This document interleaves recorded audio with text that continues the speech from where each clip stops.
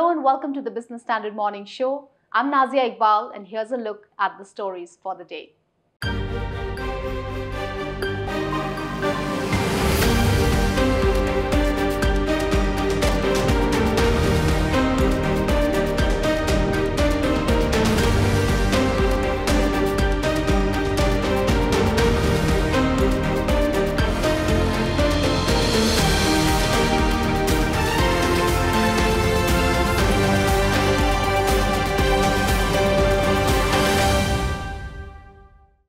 People take flights to cut short the travel time, and that is why on-time performance is one of the main pillars of the airline industry. The country's largest airline, Indigo, was the most punctual airline in 10 out of the 12 months last year. But this year, it has been besieged by a set of problems, which affected its on-time performance. While Air India, under the new owner and CEO, is trying hard to make a mark, it has left Indigo behind in punctuality. So how did Air India manage this turnaround? Let's find out.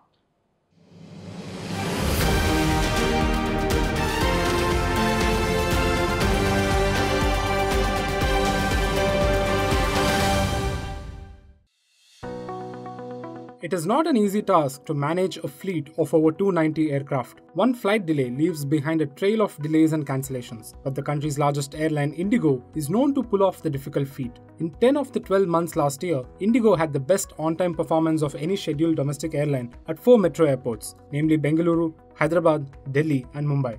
In the months of April and November 2021, the 2 months where Indigo was not leading that year, it was still trailing at second and third positions. Being on time is one of Indigo's 3 main focus areas, the other 2 being low fares and delivering a hassle-free experience. But this year, it was on the top in only 2 of the first 9 months of the year. On the other hand, Air India, which was previously faring poorly in this metric, has consistently ranked above Indigo in July, August and September consecutively. AirAsia India and full-service carrier Vistara, the other Tata Group-owned airlines, have been topping the table in these 3 months. A data analytics-driven app developed by TCS is helping AirAsia India improve its punctuality score. It topped on-time performance among major airlines for 5 consecutive months since April. As per the latest data available from DGCA, in September, Vistara emerged as India's top on-time airline, recording an OTP rate of 91%. It was followed by AirAsia India at 89.8% and Air India at 87.1%. At fourth was Indigo, with 84.1% of its flights being on time. Compare this with April, when Air India's OTP at 4 metro airports was 81.8%, putting it at the 6th spot.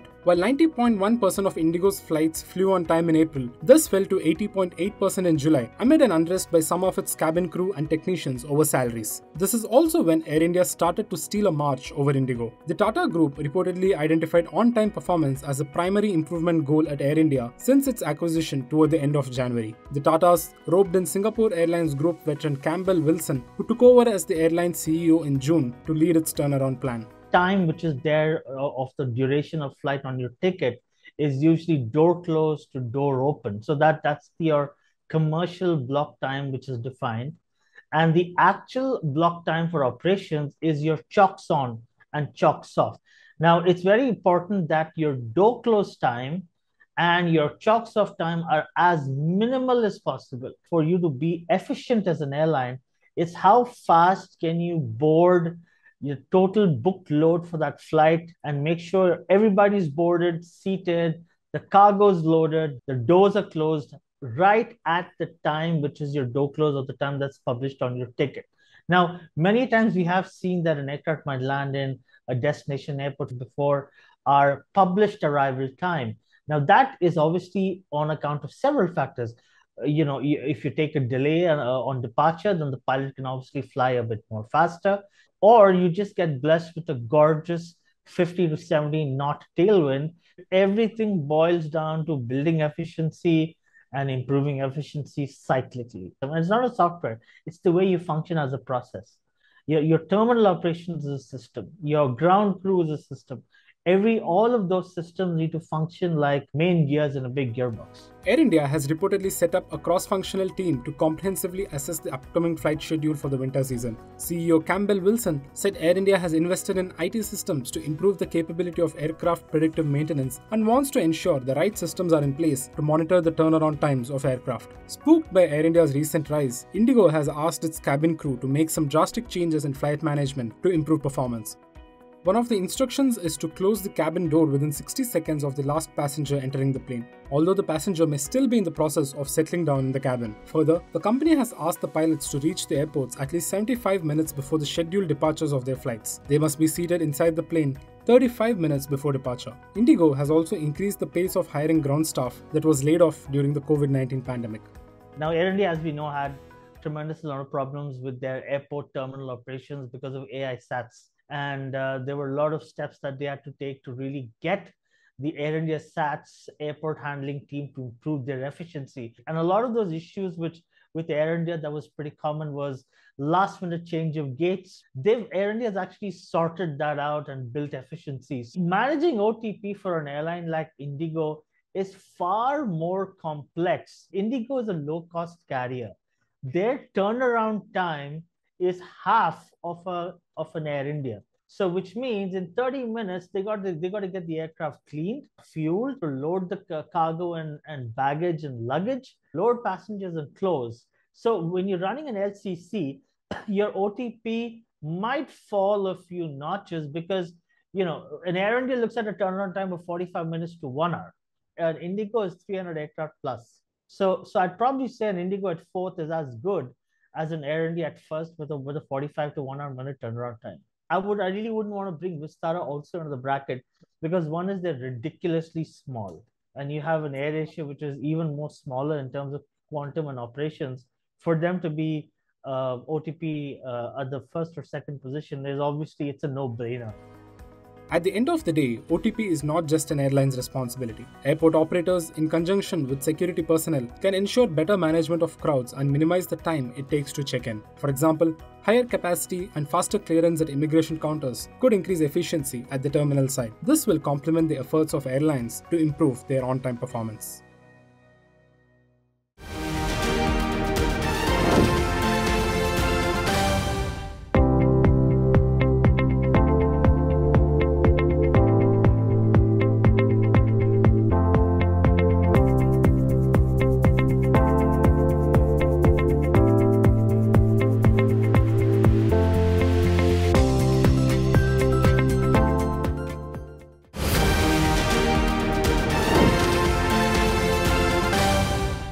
Airlines world over are also working to cut the emission. A UN body recently agreed on an aspirational goal for the aviation sector under which emissions will be brought down to net zero by 2050. Meanwhile, efforts are on to cut on-road emissions too. Switch Mobility, the electric vehicle making subsidiary of Ashok Leyland, has been rolling out electric buses for the world market. It also kicked off in India in October last year. Business Standard's Shine Jacob caught up with its CEO Mahesh Babu to know more about the company's future plans. Let's listen in.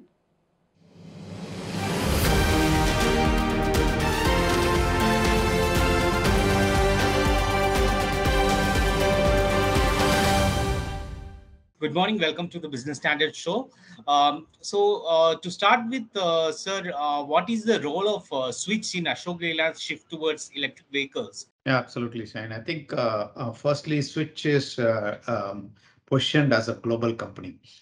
We are headquartered in UK, and we have offices in, let's say, Chennai. Now we have in Spain and other locations. The intent of Switch in the global is Switch as a vision of democratizing zero carbon mobility. So our intention is to bring globally people to public transport in electric mobility. And these two areas, we will do it both on passenger as well as in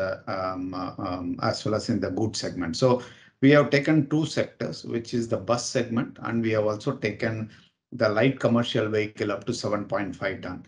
And then we said Switch will focus on electrification across the globe. So we are looking at UK, we are looking at Spain, we are looking at Middle East, we are looking at Southeast Asia, India, Africa. and other countries where we want to participate in these two segments and scale it up globally. So this is the main intention, and Switch being a subsidiary of Ashok Leyland will have a lot of synergies and support from the company, from the platform, from the buying powers and the asset of manufacturing channel, and many more. So that is the big advantage for us while we are a startup, like just 18 to 20 months old. But we have leveraged Ashok Leyland's what I would say asset significantly in the past 2 years, and then we are trying to get the maximum asset utilization to get the best products to our customers. How many buses did you supply in the Indian market so far, and how do you see the growth potential? We had about 100 buses at the start of the year supplied in the past 4 years, but 2013 till now. So we have been working. There are two portions to it. One is the India portion, and another is the UK portion. You all know that we have about 100 electric buses running in London. In India, we actually kicked off 1 year back. Last October is the formation of Switch India, and then we have started. So when we made Switch India, we had about 65 buses on road, and we were delivering the first 40 last financial year. So we were about 105 buses on road. Now we have about 600 plus orders this year. So we are kind of last year delivery of 60 buses to 600 buses is the journey we are taking. It's a very substantial task, and we have the team is working hard to get to that level of growth in this financial year. Seeing the upcoming tenders by the government, mega tenders and all that the government had announced. So how are you looking at it? I think firstly we have to give credit to the government of India and CESL for coming up with some fantastic futuristic tenders. I think India has committed toward net zero by 2070. There is a lot of work happening in this decade up to 2030 on electrification and solar and many renewable energy action, both in mobility and energy. I think that is putting a lot of industry investments and actions towards sustainable mobility, which is the vision of Switch as well. So we are able to closely work, and I appreciate CESL taking the next tender, which is a draft is almost out for another 5,400 buses. So and this is just a start. I believe that every year we have a potential to adapt and do about 5 to 10,000 buses going forward. That is a very tall order, and I would say that many developed countries, including Germany, last year have sold only 500 electric buses, but India have registered more than 1,000. And this year it's going to be much more than 2,000 buses in the market. When you look at Switch, there are two sides to it. One is the Indian growth roadmap and the global expansion. How this global expansion will be paced? What will be the strategy going ahead, especially with the current sort of crisis that the international markets are seeing? India is doing extremely well in the turbulent situation globally. Europe has an energy crisis. There is a war heading towards it. And UK had a leadership change, and we are seeing a lot of flip-flopping of the policies. So, but I believe it will get stabilized because if you look at Switch, we are in UK. We have said we'll be in Europe through Spain. We are looking at African countries. We are looking at Middle East. We are looking at Southeast Asia. In fact, we have sent a bus to Japan to explore possibilities there, and we are talking about Australia. So we are going to be present on a long term globally. Now, having said that, each country and each region will have challenges at multiple point of time. So we'll have to work around it and take specific action related to what's happening in geopolitics and scale up or scale down the business plan accordingly. But on a long term, we believe that the markets will come back after the turbulent times are over. Coming to another side of it, what will financial investors for raising funds? How much are you going to raise? What is the status of that? Since the market in India and the EV is futuristic, I don't see any issue in financing either from the group or we are getting a strategic partner who will come and work with us for scaling up the business globally. So we are working with partners who will invest on it, and it is as per the plan. If everything goes well before end of the financial year, we will have all the partners in place. So we talked about totally about 250 to $300 million between Switch and Home, and the plan is that, and we are working around it.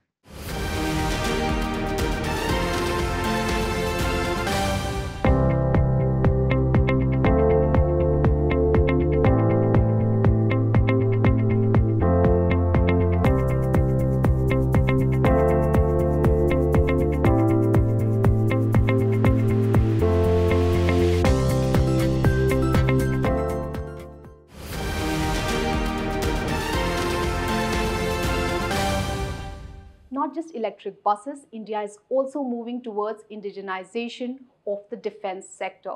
In a volatile market, defense stocks have witnessed a dream run as most of the counters delivered triple-digit returns in the current fiscal year. As the government's indigenization theme gains steam, will the sector have more legs to rally in the near term, or consolidation is likely? Here's a report.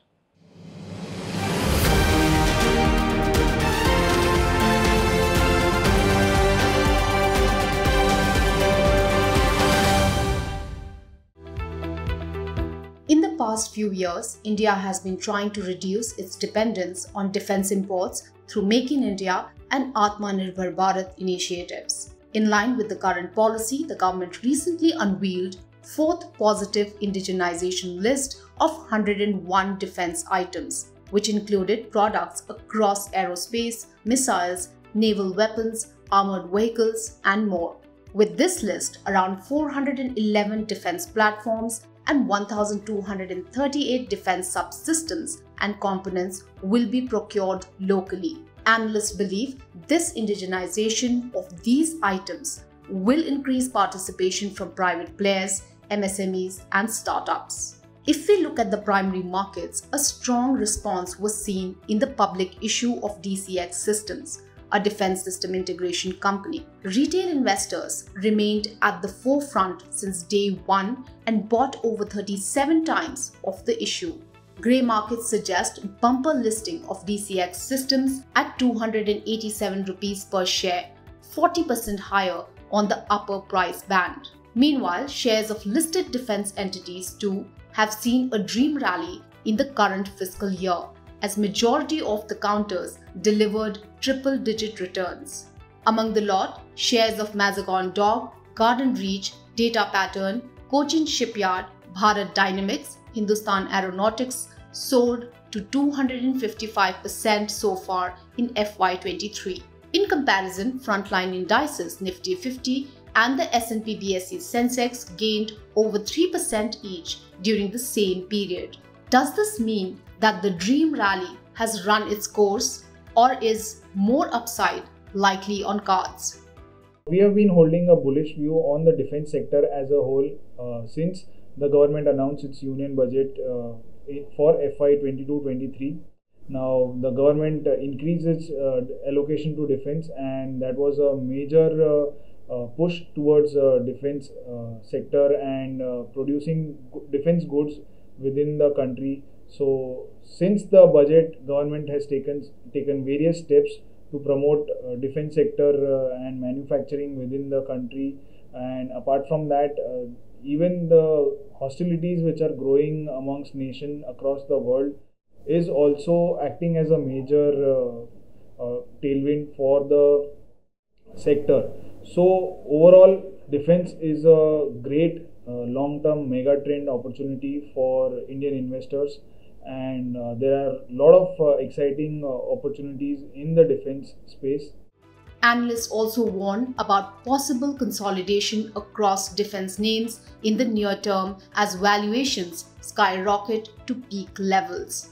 All the leading defense stocks have witnessed a splendid run in the last 1 year, driven by indigenization, increasing order intake, which has led to rising expectations of growth and profitability. We believe these stocks could continue to do well as the government increases its focus on encouraging local manufacturing by prohibiting import of more and more defense-related items. Currently, the valuations for these stocks are at peak levels as they have all made all-time highs recently. So the valuations factor in the order intake guidance and profitability expectations for FY23 and a year thereafter. However, we believe at current levels too, there is a potential upside in the long term as the defense opportunity is huge and sustainable over a long period of time.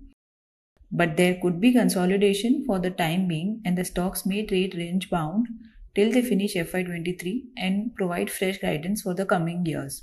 On the positive side, any large order win by the defense players in the coming months could give sentimental boost to these stocks. Our preferred bets in this space are Hindustan Aeronautics and Bharat Electronics, given their large order book, which provides revenue visibility of more than 3 years, healthy cash balance, and their efforts to focus on non-defense and exports too. As regards today, domestic markets will react to the US Federal Reserve's rate action. Besides, quarterly earnings season will continue to hog limelight as companies like HDFC, Adani Enterprises, Vodafone Idea, Bank of India, HPCL, Coromandel International, among others, will report the July-September quarter results on Thursday.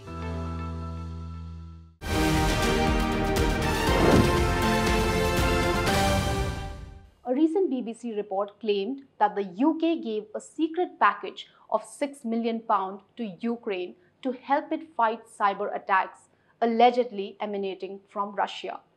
As the war escalates, there is a turf to defend in the virtual world too.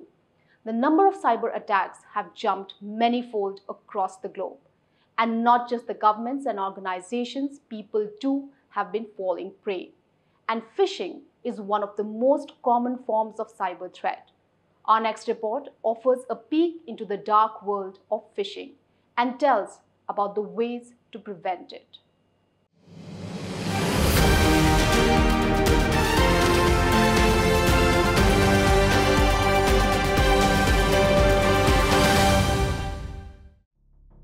Have you ever received a suspicious email asking to click a link to reset your password, or a phone call seeking your bank account details? Then it might be a suspected phishing attempt. As more and more users adopt the digital payments route, cybercrimes are also on the rise. One of the common forms of cyber attack where people are increasingly vulnerable is a phishing attack. Phishing is a fraudulent practice where cyber attackers pose as a legitimate entity and communicate via an email or a phone call to gain sensitive and confidential information such as passwords, credit card details, etc. Both individuals and organizations may be vulnerable to phishing attacks, and it can target hundreds of victims at any given point of time. Now, how do these attacks work? Typically, there are multiple ways through which phishing attempts are made. Usually, the attacker, who pretends to be from a legitimate organization, sends an email or SMS, which includes a malicious link that redirects the user to a fake website. The fake website is set up in such a way that the user is tricked into giving personal and financial information. Cyber hackers gather the victim's information, such as personal interests, work history, and other activities for personalized and believable communication. A phishing email could be as simple as this.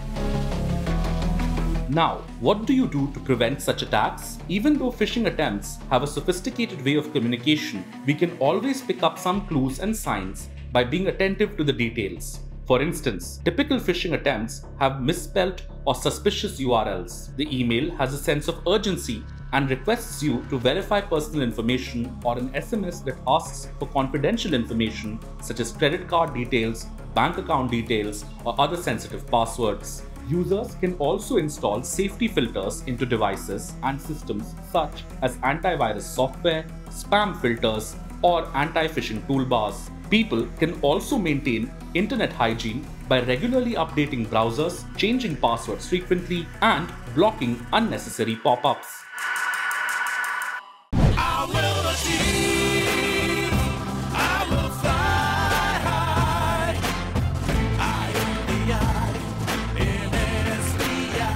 I'm backed by the nation's trusted bank, SBI, the banker to every Indian. Cybersecurity researchers recently unearthed a new phishing scam in which fraudsters were sending emails to corporate employees pretending to be their bosses to get funds. Well, that's all we have for you today. We will be back with more news and analysis in our next episode. Stay tuned and thank you for watching. If you like this video, share it and subscribe to Business Standard. For more news, views and insights, log on to www.business-standard.com. Do also follow us on YouTube, Twitter, Facebook, Instagram, Telegram and LinkedIn.